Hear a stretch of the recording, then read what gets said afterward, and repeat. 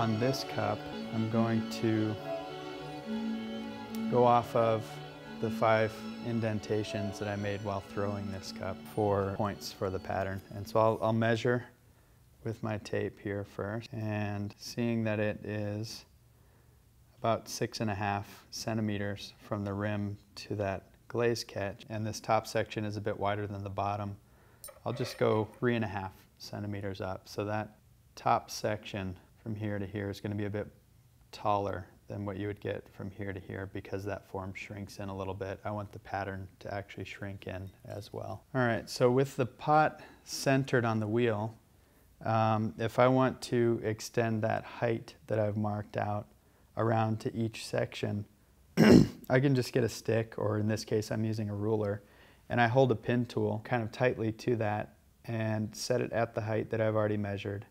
And then I can rotate around and kind of eyeball halfway between those points at the waist of the pot and mark out where I'll be carving to from there. So essentially I'm marking out triangles at this point. The basis for a lot of the patterns that I carve into my work is triangles. And so now it's just a matter of extending this point to the rim, and that I'll just do quickly here. Okay, so now that I have the pattern basically laid out, I'll actually move from using the banding wheel at this point to just some of this egg crate foam. And I only really do this for smaller pieces. It's just an easier way to get a better angle on carving these.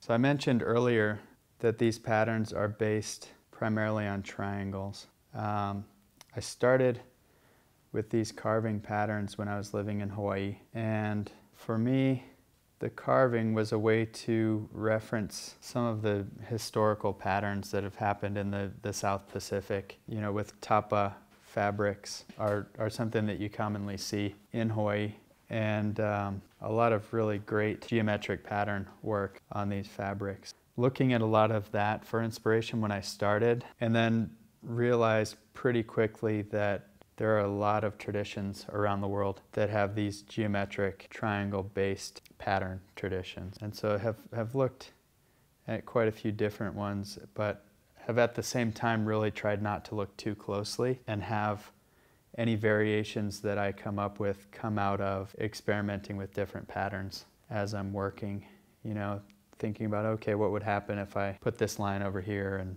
you know, moved the layout around a little bit. Trying not to be too influenced from other traditions. So with this piece, this really accentuates what I'm trying to do with these runny glazes on top of the carving, because what happens is in the ideal firing, get some soda on top of this glaze and it really will run quite a bit. And that runny glaze I only put on the top section of the piece over the carving. What happens is it starts to actually get channeled through those grooves that I've carved. And on top of this very kind of tight and precise carved pattern, I start to get a much looser, less controlled layer of pattern that happens in the glaze through kind of loosely controlled dripping, really is what's happening. And a lot of times people will see the finished work and ask, you know, okay, so did you actually paint that glaze selectively in those areas? And I don't, you know, it's just the top half gets dipped with glaze and all of the movement that is happening with the glaze is in the kiln. So I finish this bottom row right down into the crease that I've made when I was throwing this piece, knowing that as that glaze does drip in the kiln and slide down the side of the pot, it'll actually catch on this ridge right here, and it'll want to disperse to the side rather than coming straight down, especially if there's already a flow of glaze over here. It's kind of,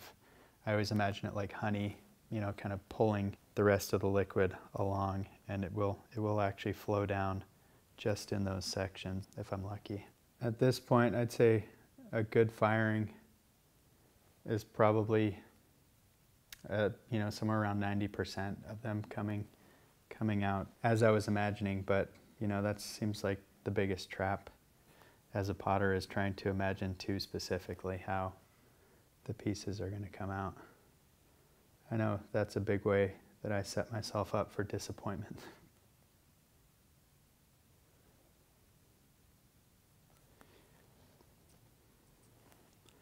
I'm really careful to take note, whether it's just mental note or actually, you know, with my phone, taking a lot of pictures as I'm unloading a kiln. If I see something that catches my eye that's, you know, I'm thinking, okay, that's different than what I've seen before, I'll snap a picture of it. It's really just a way of taking visual notes. But, you know, I can see a result and say, oh, okay, yeah, I want to try maybe changing the form a little bit or the carving pattern to see if I can get that glaze to move a different way. Now I'm putting vertical lines in, and a big part of what these kind of are about is creating layers, because this carving can really sometimes show up as just this two-dimensional and kind of flat layer. And so the more that I can do with my patterns to kind of create different layers for depth, to me, the more interesting that surface becomes. And so just by having these vertical lines as the background, it really kind of sets that pattern off and really brings it off of the surface. Whereas on its own, this pattern can be nice. It, I think, is a lot nicer with the background lines.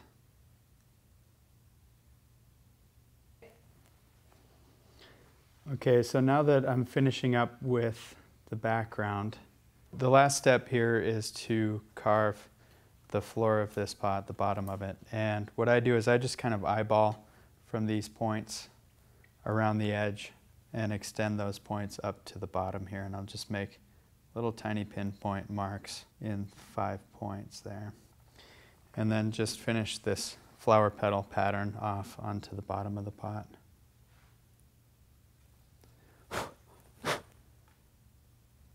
And I'll usually wait a bit, because the bottom of the pot is usually the wettest spot, and so it's often too wet to really get a good carved line if you try to do it at the same time that you carve the top. So I'll just set them aside for a few hours and come back to them.